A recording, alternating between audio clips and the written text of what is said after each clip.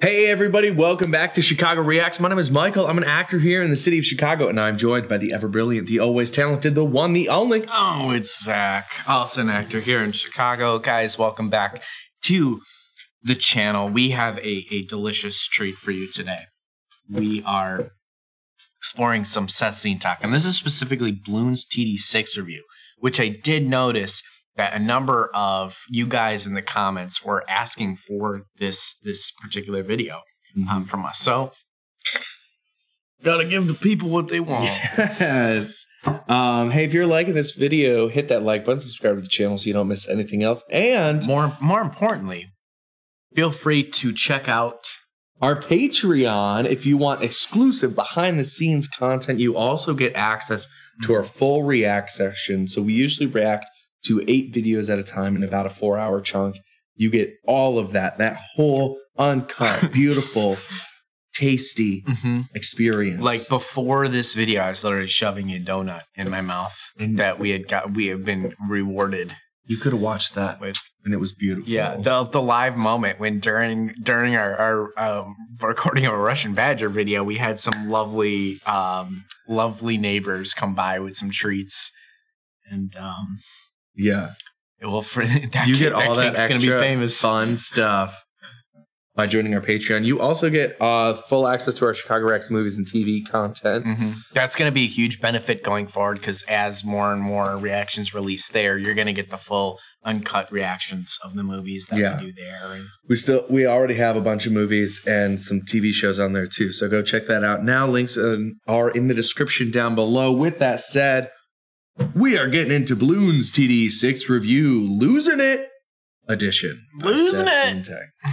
Let's do it. All right. Hey, people. Hey, Seth. Hey, Seth. We're ready.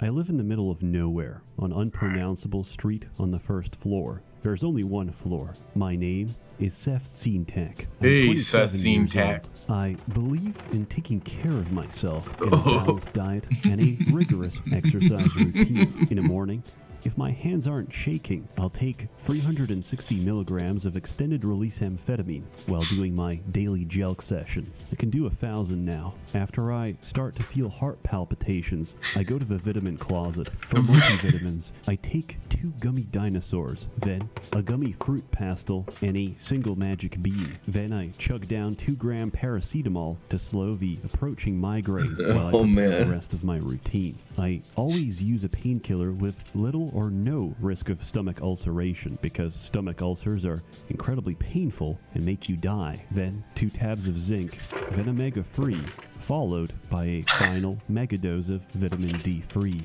There's an idea of a SsethTzeentach, some kind of abstraction, but there is no real me, only an entity, something illusory. And though I can hide my cold gaze, and you can shake my hand and feel flesh gripping yours, and Seth's losing it, man. Seth has lost it. Comparable. Oh, I simply am not there. Oh. Seth is fucking lost it. I had to take a short break from the hustle, because if you only made 2 videos in 6 months, something's not right. And while ADHD medication is very useful to satisfy expectation and fit into the psychopathic mold of society, after 7 years of regular spit out consumption, it's good to take a break. No, spit out. Oh, God, he bit the skin. He bit the getting out peel. Feeding the colony and playing Bloons. Bloons Tower Defense 6, written and pronounced as if you were dyslexic, is a homeland defense simulator where you and your men are the only thing that stands between life and the complete and utter annihilation. I just have to say, this is very unlike Seth, dude. We're used to Space Station 13 and like wizardry. That makes me think that this game is about to get insane. It's about to get freaking weird, man. Or maybe all the weirdness was in the beginning. I think I used to play this game when it was Bloons 5. Yeah, not 6. Maybe Bloons 2. Bloons. It is. It fun. Looks. Maybe not. It does look like oddly, like there's a sense of familiarity to it, which you never experienced with Seth. So it is interesting. I feel like this game used to be really popular. and then it kind of became. Well, it probably still is to some degree. Maybe just it's more niche.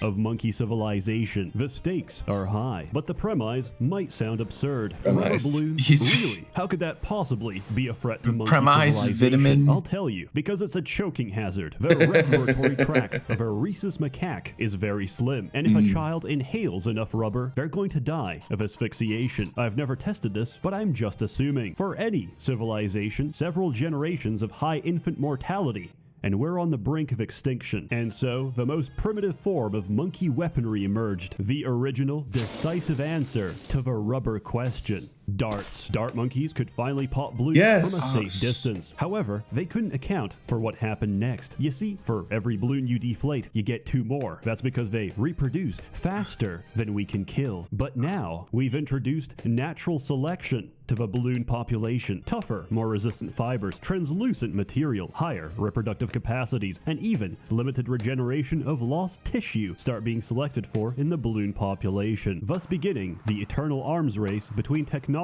and an all-consuming, rapidly evolving bioweapon. You might think this game is a joke, but this review is a joke. It isn't. It's very much a Crisis just got released on PC in 2007 situation, where all the critique and anger is coming from people who, 1, don't own it, or 2, can't run it, because they don't have the RTX 3080 necessary to even boot up the game on low settings. Like any good game, we begin by starting Cheat Engine, loading the following cheat table, hooking up the executable, and from there, enable editable values, get player. Double-click the action value and change it to get player info. It should update with your current values, which you edit by double-clicking. Apply them by changing the action value to set player info. If you don't see anything, tab into a different menu and switch back. This will, very likely, get you banned. However, using every other cheat will not. You can exploit this by earning monkey money, turning on infinite monkey money, and buying anything equal to or below your total sum of monkey money without spending a single dime. Dear Ninja Kiwi, I'm sorry for telling everyone how to bypass your shitty in-game cash shop. I don't do it out of pleasure. I do it out of moral obligation to inconvenience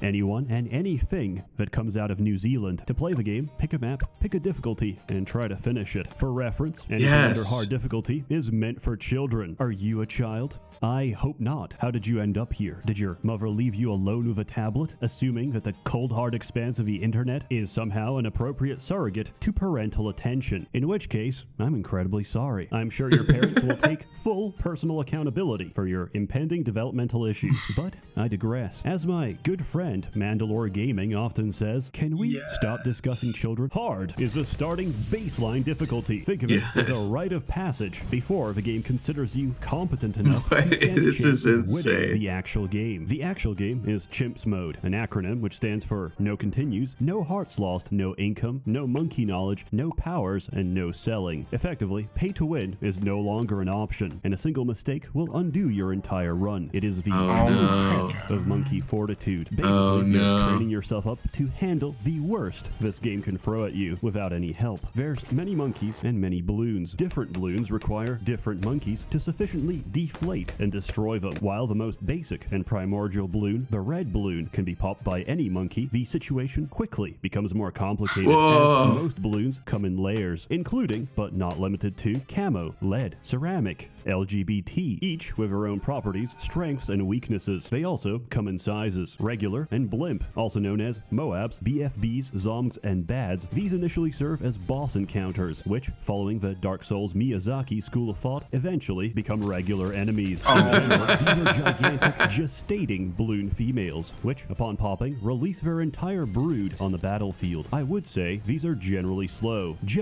until round 90, when you encounter your first DDT. After 20 minutes of play, which you're going to lose in 2 seconds. There is a common anecdote on the Bloons TD6 Reddit. Never ask a woman her age, a man his salary, and Ninja Kiwi how they recorded their Moab popping sound. Let's talk about monkeys. In total, there's 22 different monkeys across 4 different trees: primary, military, magic, and support. Each has their own purpose and place on the battlefield. Dart monkey is your OG shooter. Boomerang monkey has curved shots and can switch hands. Bomb shooter counters lead. Tack shooter counters everything else. Ice monkey, glue gunner, Nobody knows what they do because nobody picks them. Sniper Monkey has infinite range. Monkey Sub bottoms for the Monkey Dom. Monkey Buccaneer upgrades to the entire East India Trade Company. Monkey Ace has nuclear capabilities. Heli Pilot can solo the game. Mortar Monkey is incredibly accurate. Dartling Gunner comes with his own panic button. Ninja Monkey counters stealth. Wizard Monkey counters your ability to see. Super Monkey will be discussed at a later time. Alchemist turns lead into gold. Druid turns crops into gold. Banana Farm. Now I'm understanding why this is a SsethTzeentach video. Because it's so detailed. I definitely played a base version of this game. Yeah. Yeah, it looks very familiar. But it has grown a lot. I probably played Bloons 1.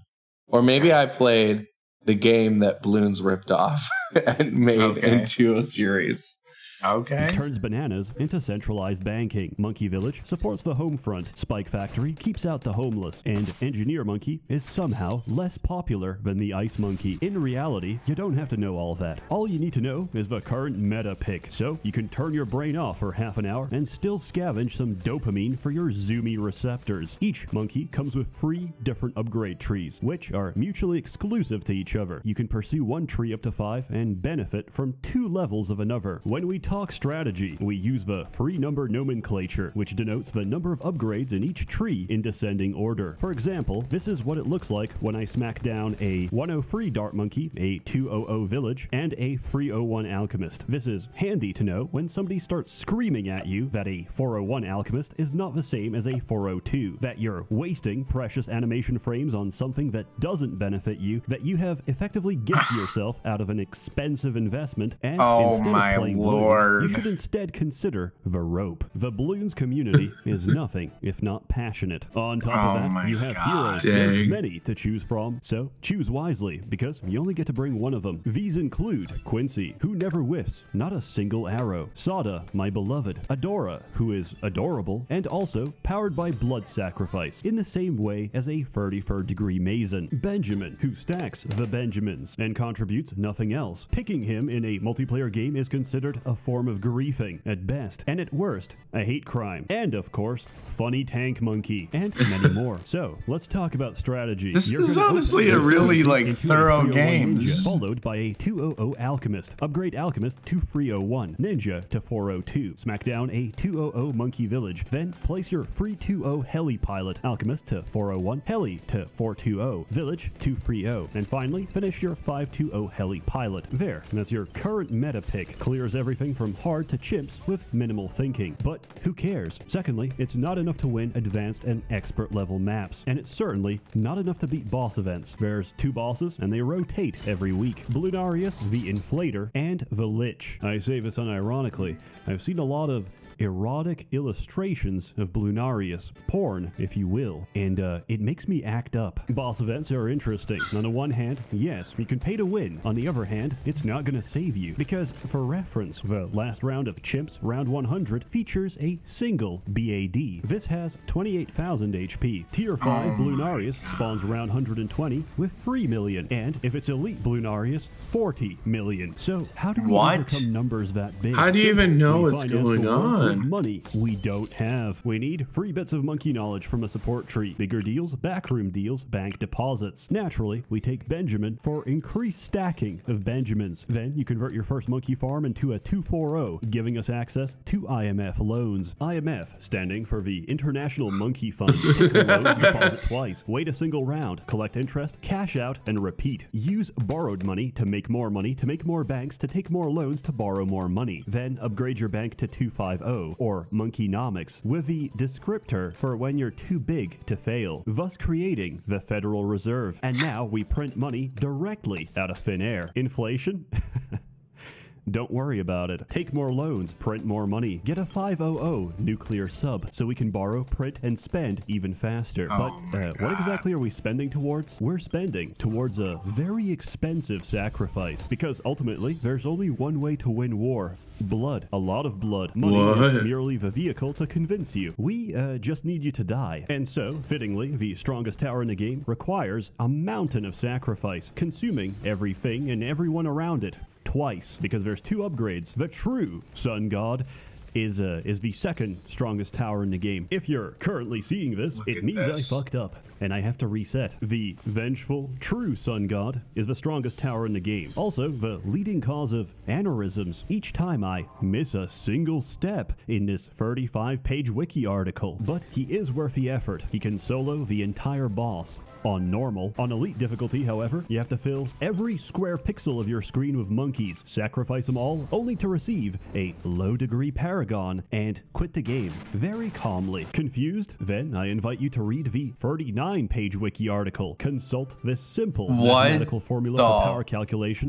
and come back just as confused. Paragons are tier 6 monkeys. However, their strength is determined by their degree, which is a measure of equality and quantity of sacrifices given. There's 4 in total. Under optimal conditions, to create all 4, we have to put about 200 monkeys into body bags, but the sacrifice is well justified. It's pretty much the only way you can possibly clear a boss run on elite difficulty. There's many more modes in this game. Odysseys, which are monkey campaigns. Races, which are gonna get me banned someday. Custom challenges, which have to be played yourself after making them to ensure that it's actually possible to beat. Instead, I use Cheat Engine to make maps that are physically impossible to finish and post them online for unsuspecting victims. And of course, multiplayer, My monkey Wall Street. which looks a little like this. What? How does it even rhyme? How do you even know what's happening? I'm so. How does Multiplayer is the shit. What is Arguably, happening? It's harder than single player because you all share the same income. This leads to the inevitable situation where everybody picks Benjamin, buys a turn 12 banana farm, and we lose the game. It's a lot of fun. It's incredibly fun, interactive, and dynamic when one of your friends pops down a sun temple right next to your farms, consuming all of your income. Watch this.